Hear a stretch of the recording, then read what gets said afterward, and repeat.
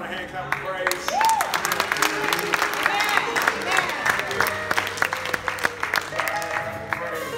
We just coming right off of Thanksgiving, so it's a great time to be thankful for something, right?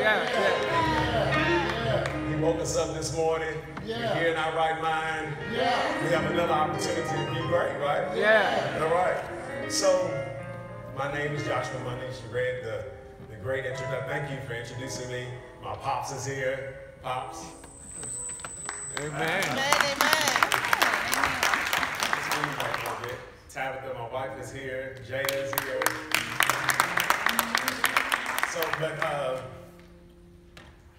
she read the great introduction about me. My name is Joshua Mundy. I am an owner of Music City Cleaners. I'm into entrepreneurship. That is my thing. That's what I do. So in 2003, I decided to leave my job and say, you know what, I'm going to step out on faith and start a business, okay? So I didn't have a business plan. I didn't have everything in order. I didn't have contracts in place. I just said, you know what, working this job is not for me. I knew my purpose, which is entrepreneurship, and I said, you know what, I'm going to step out there on faith and believe that, you know what, I'm going to make it happen. All right? So in 2003, I did that. I left my job, no major contracts, and my first company was a janitorial company. So I started working at a janitorial company. I said, you know what, if I put in the work, I know with my faith and with my works, that something will take place. Okay? So the subject or the topic was faith without works is what? Dead. All right, faith without works is dead. And I was going to talk on the subject of where are the works. But I realized that Gordon has been in existence for how many years? 141 years? 141 years, and the work that you all have been doing in the community, within the church, it shows.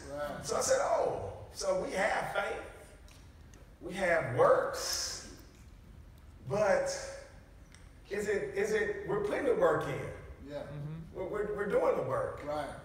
But sometimes we have to adjust the work. So that's what we're going to talk about today is adjusting the works. All right? Because look, we put in work. Every day we believe in God for something. Everybody believe in God for something? All right? Every day we wake up and we say, you know what, we're going to put the work in. We're going to put the work in. We're going to put the work in. We're working. But we still don't see any fruits. So that's frustrating. When you're putting all this work in, you say, God, I know this is what you have for me. I'm working on it. I'm putting the work in, but I'm not yielding anything. All right? There's nothing coming from it. So what is it, Lord? What am I doing wrong? And sometimes we just walk away from it. We just say, you know what, forget it. It's over. This is not what for me. But sometimes you have to look at that plan and adjust the works. All right, come on. You have to make adjustments to what we're doing. So we cannot do the same thing over and over again and expect different results. So you have to make adjustments to see, okay, man, look, this is not working. How can I adjust? So there's a great book written by a guy by the name of Stephen Johnson. Have you heard of Stephen Johnson? All right, it's a great author by the name of Stephen Johnson. He wrote a book called Who Moved My Cheese? Okay? Have you heard of that book? All right, so Stephen Johnson wrote a book about Who Moved My Cheese? And it was two mice in a trap, and they were in a maze, okay? So they put cheese in the same area every day. So those two mice, they woke up in the morning, let's run to food. Let's run to the cheese. And every day the cheese was right there. All right? So they did this over and over and over and over again. Then one day they ran, and the cheese wasn't there. So one of them said, oh man, the cheese is not here. And they looked at each other, oh man, the cheese is not here. All right? So they woke up the next day, they ran and said, okay, maybe this is a fluke. They forgot to put the cheese right here. All right, so they ran back to that section again, and guess what? It was no cheese. So one of them said, hold on, man. They had to move the cheese somewhere.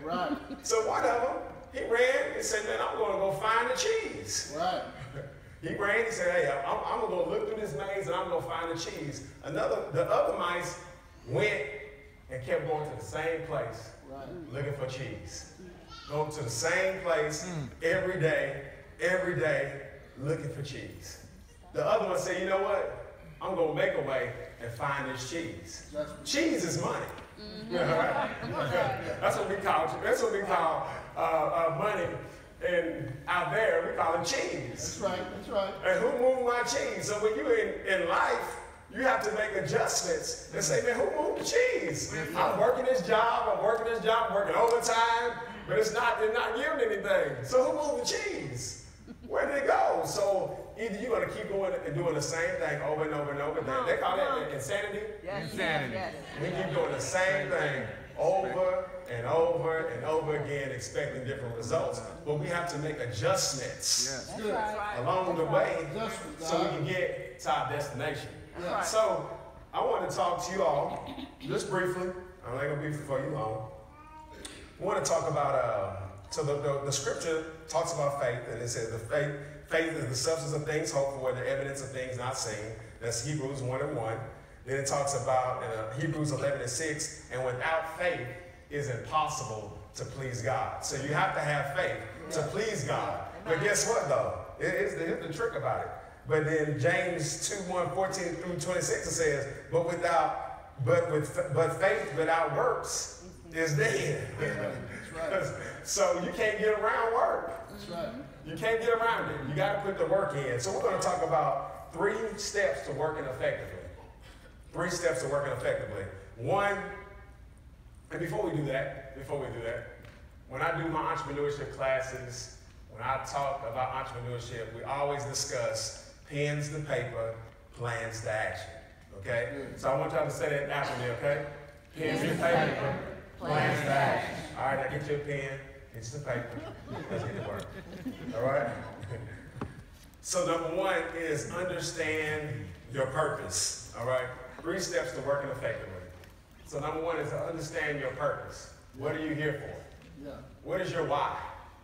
All right? Let's write that down. What is my why? Yeah. Like, why am I here? Why do I come to church every Sunday, Sunday after Sunday? Why do I go on that job? Why do I do the things that I do? What is my why?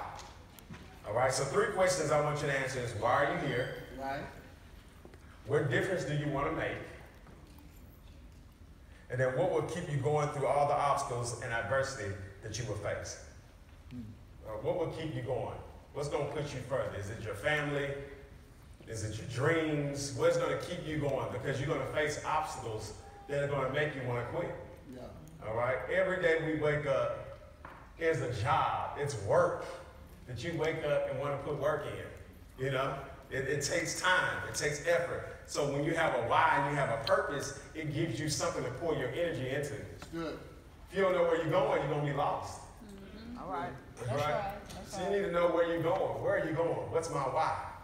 All right, y'all got that? So first, why are you here? Number 2, what is the difference you want to make? What difference you want to make? And then number 3, what will keep you going through all the obstacles and adversity in your life? All right, once you understand your why, we have everything we know we can pour all our energy, resources into to making something happen, to making our dreams come to reality, all right? It's good. Number 2 is surround yourself with a good team, all right? That's right. Now if Jesus, all right, had to go recruit 12 disciples, That's right. what makes you think you can do it by yourself? All right. Good. What makes you think you can do this by yourself? And in our community, we have the Allen mentality, okay? They say it's hard for black folks to work together, all right? It's hard for us because everybody wants to be the chief. My. Nobody wants to be the Indian. Yeah. Everybody wants to be the boss hog, all right? But you have to have a team to be effective, to work together, to make change in the community, all right? What are we here for? Why are we coming here? Why are we here every day? We read the mission. What's the mission of Going Memorial? Make disciples of Christ. Make disciples of Christ, to know Him, to share Him, be witnesses for Him in and out of the community. That's right. Right. So that is the mission. That is the goal set. Yeah. Now, you cannot do that by yourself. That's right. You can on your job. You have opportunity to witness something to somebody, yes. But to make true and effective change that they can see in and through the community is going to take all of us. That's right. All right? It's going to take all of us to make that happen. What happens is what happens. We all have talents. God has blessed us individually with talent. All right? I may be able to sing. There's a good usher right here. Right. There's a good drummer. There's good musicians. Yeah. There's all those great things. But what we try to do is we try to get into somebody else's lane. Okay? All right? Hey, that's what happens. LeVar Ball says it best, stay in your lane. All right? What happens is that we try to perfect somebody else's lane, but we need to be perfecting our own lane. That's right. And we're not able to be successful because we're all over the place. All right? I did not grow. I didn't start growing in business. I didn't start seeing true success in business until I got a team. Until I said, you know what, I cannot be the accountant, the marketing person, the CEO. I go drive the van. I do everything because I want to keep it all. All right, I don't want to share. I want to keep all the money. So I'm going to do it all. I'm going to handle all the jobs. And I'm not going to do anything. I'm going to do it all. But until I got a team and hired people to work in their lane, that's what they do. You're a marketing person. Well, I'm going to cross over. No, I'll prove something. Right. But I'm not going to work in your lane because that's what God blessed you with. Right. So stay in your lane. When you stay in your lane, we can effectively work together, and we can go to our course. What's our destination? To make disciples out of Christ, to know Him, to share Him, and to be witnesses in and throughout the community. So if we only can do that if we work together. That's what we have to do. All right. So we got number one. What's number one? Understand your purpose. Understand your purpose. All right. Number two, surround yourself with a good team. All right. So make sure you evaluate your circle. If your circle is not improving you, you need to let them go. Wow. You need to start recruiting. They say in business that you sell your strengths and you buy your weaknesses. All right? You sell your strengths and buy your weaknesses. So, hey, where you're strong at, cool. Let me go buy my weaknesses. Let me surround myself with people that can get us to the mission, to the ultimate goal, to the ultimate purpose. Because we understand our why. Number one is understanding your why. Now, who's going to help me get to my why? Who are the people around me that can help me get to my destination? All right? Then number three, I said it's going to be short and simple. Short and simple. Number three is leaving a legacy of good works. That's good. All right? Leaving a legacy of good works. When you leave here, what are they going to say about you? All right?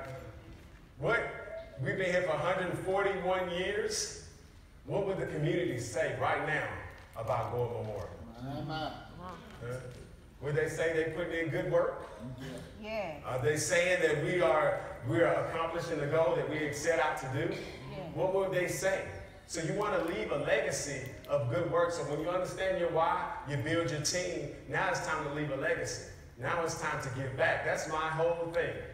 I understood. What I understood is that I cannot do it by myself, but it has to be bigger than just me and my family. So when I leave here, they can't never say, Josh didn't try to help me. They can't never say, Josh didn't try to give the game. That's why I call it giving the game. Yeah. Because when I came up in entrepreneurship, nobody wanted to help me. I wrote letters to get on mentors. I did everything I could to try to get help. But nobody helped me. So I had to figure it out on my own. And in figuring it out on my own, guess what? You lose so much. Yeah. You lose so much money, time, resources. You lose so much. But when you connect with other people that can show you the way, that's why it's important, college students, to get a mentor. That's why it's important, because there's so much knowledge in Gore Memorial that you can share some information with me that'll help me along the way. That'll help me from losing. That's good. You know, so we have to shorten the learning curve up for each other. All right? Shorten it up so we can leave a legacy of good works. That's what we want to do. That's our ultimate goal. Yes, sir. When you go to the throne and he said, hey, you've done well. Yeah. My good faithful servant. That's right. You've done what you were supposed to do. That's right. That's the ultimate goal, and that's what we have to do. So number one, what's number one? Understand your purpose. Understand your purpose. All right. What is your why? Why are you doing this? Why do you wake up every day, every Sunday, and come to Gore Memorial at 10 o'clock? Why? Wow, what's the purpose? Are you coming? Is it just routine? Is this what you do on Sundays? I gotta come. I gotta go to church at 10. I gotta go give me some sweats at 12 and watch the game. Yeah. Like what? Like, well, why are we doing this? All right. So once we understand why we're doing this, then we'll have something to pour our resources in our direction into, which is understanding your purpose, your why. All right. And then number three, we're gonna leave a legacy of good works. Right. Once we leave that legacy, hey, man, we have no other choice but to be winners in the community and doing great things in the community. So when we walk out of here, you walk out with your head held high and knowing that, man, we're going to put the work in. That when we walk up and down, Hyman Street? Herman Street. That's right. We walk up and down Herman Street. Everybody in Herman, from Cheshire to Fisk, all these areas know about the great work that Gordon is doing. It's good. And if nobody knows, if nobody knows, what is the legacy we're going to leave? Oh, they're going to say, oh, that's just a nice, pretty old church right there on Hyman. It was real nice. I don't know what it is. It's a grocery store now. Yeah. Education took place. It used to be a nice old building. Oh yeah, we go get some produce in here now. Because church is a business. Understand that. Church is a business. So the church has to produce fruit. Right. We are the fruit. All right? We are the fruit. So if the church is not producing fruit in business, look, if I don't produce new customers, all right, and if I don't make the current customers that I have happy, guess what? I'm going to be out of business. That's just what it is. That's business, one-on-one. Okay? Church is a business. All right? It's what it is. It's a business. It has lights, it has water, it has overhead, it has employees. That's business. Yeah. So each and every day, we got to figure out how we're going to keep these lights on. That's right. That's what I worry about every day. I'm going to keep these lights on. I'm going to keep Zion in private school. All right? How am I going to do that? What's the plan? Yeah. And so I have to put a plan, pens to paper, and plans to action. If I don't put any action in, if I don't put the work in, yes, I can have faith. I can pray to God all day long. That's right. Yes, Lord. Yes. Yes, Lord. Yes. But if I do not put that work in, I'm not going to yield any fruits. I'm not going to yield any fruits. I'll give you an example. I'll give you an example of faith and works. So yes. So it's 2018 coming up. Generally, everybody, they write their plans down and goals. And one of the main ones is I'm going to eat healthy and I'm going to work out. That's hey, gym memberships go through the roof. All right? The first quarter, they sign up the most people ever. All right, in the first quarter. But what happens is, yes, you have faith. You believe you're going to lose weight. You're going to eat right.